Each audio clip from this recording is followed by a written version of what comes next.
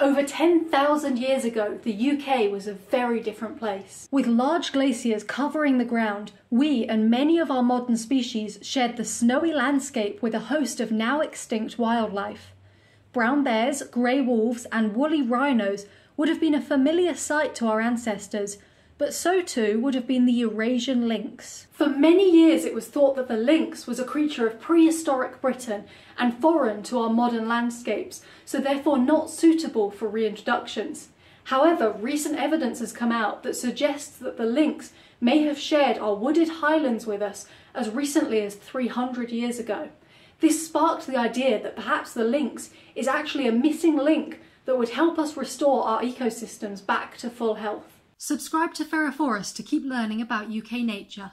In the late 1700s, Richard Pocock created a manuscript that recorded over 50 animal species that were living in Scotland at that time. One passage within this manuscript caused a lot of curiosity when it was discovered this decade. They have also a wild cat, 3 times as big as the common cat, as the polecat is less. They are of a yellow-red colour, their breasts and sides white. They take fowls and lambs and breed 2 at a time. I was assured that they sometimes bring forth in a large bird's nest to be out of reach of dogs, and 'tis said they will attack a man who would attempt to take their young. How would we describe the Eurasian lynx? 3 times as big as a common cat. They're certainly closer than any other Scottish carnivore to fit that description. Of a yellow-red colour? Absolutely. Their fur can range from greys through golden browns all the way to reds. Their breasts and sides white. Another perfect fit. All lynx have white undersides. They take fowls and lambs.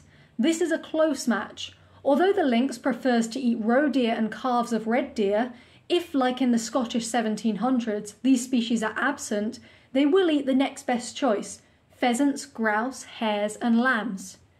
Breed 2 at a time? Well, the lynx can have between 1 and 4 cubs, but usually has 2 to 3, so this fits. Sometimes bring forth in a large bird's nest to be out of reach of dogs. This is the loosest fitting section, as lynx usually give birth at the base of a tree or within dense vegetation. However, lynx have been observed climbing up trees in order to escape from predators, and they've even been seen giving birth in hollows within trees partway up. So it's not really the biggest stretch of imagination to think of a man with his dog stumbling across a lynx that had taken its cubs to the top of a tree to get out of way after sensing them. Will attack a man who would attempt to take their young. This final statement is absolutely possible. In fact, of the animals where mothers raise their young, I think you'd be hard-pressed to find one that wouldn't attack if she thought her offspring were in danger. So is this passage from the 1700s actually proof that lynx were here such a short time ago and are not in fact ancient relics of an ecosystem that no longer exists here? We may never know for sure, but I think it's a pretty strong piece of evidence. And if it is, then what other evidence might exist to suggest that the lynx lived in Britain more recently than 1500 years ago? Our evidence timeline takes us from the 500s to the early 700s, then the 1100s, the 1400s, the 1500s, and into the early 1600s, before finally ending at our most recent piece of evidence, Richard Pocock's account in the 1700s. We start back in the 500s, or more accurately at some time between 425 and the year 600, where our most definitive evidence of lynx living in Britain comes from. Now, we found 3 skeletal remains of lynx, 2 in North Yorkshire and 1 in Sutherland, and when these were dated, they were found to have been living between those 2 years that I mentioned. This shows that lynx were at the very least living in Britain at the start of the medieval period. However, given how geographically spread out these remains are, it suggests that they are simply representatives of a bigger, healthier, widespread population of lynx in Britain. Next, we jump forward to the early 700s, where a Latin text was written that's known as Vita Sancti Cuthberti. The author was from Northumbria, which is just slightly north of North Yorkshire, where we know that a few hundred years beforehand there were healthy lynx populations. Within the text is a warning to shepherds that, when translated to English, reads, "Learn, shepherds, through vigilant guard by the sheepfolds, to guard against nocturnal ambush and dusky lions." There is generally the opinion that different words for big cats were used interchangeably throughout the first millennium in different contexts. This includes words like lion, wildcat, leopard and lynx. Now, because lions haven't actually been native in Britain since the cave lions of the Pleistocene, there's a fair chance that this word dusky lions is actually a reference to the dark fur of our native lynx. In the 700s, shepherds were still being warned that these nocturnal predators might be in the area. Further texts were appearing in the 1100s. A British animal collector mentioned that England does not produce lynx. However, a Welsh text mentioned that battlefield carrion got fed to lynx in order to keep them happy. Perhaps these texts are markers of lynx range reductions, with some still clinging on in Wales, but the English population having vanished. Still, perhaps not, as the lynx does appear to be mentioned in a hunting manual written by the Duke of York in the 1400s. Here he refers to a wild cat that's the size of a wolf and has the appearance of a short-tailed leopard. This cat is seen hiding away from men with dogs by running up trees. It's seen caring for 2 kittens at a time, and it also dwells within hollow trees. If this description sounds familiar, think back to the description from the document in the 1700s. Both appear to be describing similar characteristics of the lynx, although in slightly different words. Heading into the 1500s, we come across a text that describes the fur of lynxes and is written by one of Britain's earliest naturalists. This text was translated into English. Our countrymen call it Luzarn. It is doubtful whether we should call it Lunz or lynx, in the affinity of the words. His skin is vised by noblemen and is sold for a great price. These words could be related to the fur trade from Scotland rather than lynx originating from Scotland themselves, but another text from the 1500s makes it more likely that the lynx still survived here. In reference to the deception of the Pope's money collector, it was written that he hath more variety of them than the cat of the mountain hath spots in his skin. As a Highland resident cat, and the only spotted wild feline from Scotland, this is likely a reference to Scottish lynx still being around. Finally, into the early 1600s, and we come across a note by the same British naturalist about the fur of lynxes. Translated into English, he relays what someone that he knows in Germany told him, that moreover, of those lynxes of ours which may be caught in Muscovy, Lithuania, Russia, Poland, Hungary, Germany, are rarely so greatly speckled with spots on the back, but only on the belly. On the other hand, Scotland and Sweden send the most beautiful of all of them. Of these, I say, they are spotted both on the back and only the belly and other areas, and they are neither so greatly shaggy nor soft as ours, though they have rough, serrated, short hairs. Actually, the spots of ours are circular, of these the respective spots of theirs are triangular, and similar to the leaf you call the clover. In fact, another account from the same time mentions Scottish and Swedish lynx being valued for their triangular-shaped spots and delicate fur. And so at last we arrive back to the source from the 1700s, which I described earlier, and which seems to be pointing to the survival of lynx in the southern Scottish uplands. Now, there is the possibility that this source is referencing red foxes, wildcats or pine martens, but based on a comparison to the characteristics of those different species and the other evidence that I've mentioned here, I'm leaning more towards the possibility that lynx might have been surviving in Scotland as little as 300 years ago. The UK ranks within the lowest 10% of countries in the world for its biodiversity. There are vast gaps in our ecosystem that mean that many species left here are barely clinging on. One missing part can send an entire ecosystem into a slow, spiralling collapse. A huge missing part in UK ecosystems is the absence of our top predators. Reintroducing the lynx has been suggested as a way to fill in the gap in our ecosystem and improve the health and balance of nature across Britain. But before we can reintroduce them, we need to understand the arguments for and against them returning. I know that the reintroduction of lynx into the UK is a hugely controversial subject, and so I'd be really interested to hear your personal thoughts on it in the comments below. And please do let me know if any of the ideas that I present during the rest of this video are new to you. The first concern that people tend to have with the idea of reintroducing the lynx to the UK is one that I've already mentioned in this video, which is that lynx haven't been here for over 1,000 years, and so our environment and they are not suited towards each other. However, with this evidence that I've presented, there is a possibility that lynx are much more recent residents, and therefore our environment may actually be suffering without them. The second concern that people have is that the lynx won't have enough natural prey in Scotland and so will target livestock like lambs and birds. The most recent texts that talk about lynx in Britain also talk about the fact that farmers were in conflict with them.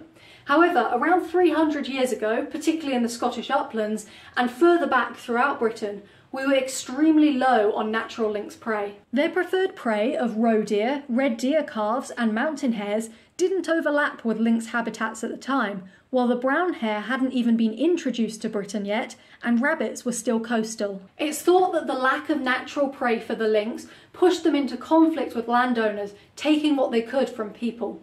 However, this isn't just speculation. In modern Norway, they have extremely low density roe deer populations, and they also graze their sheep in woodland areas, which is the lynx's natural habitat.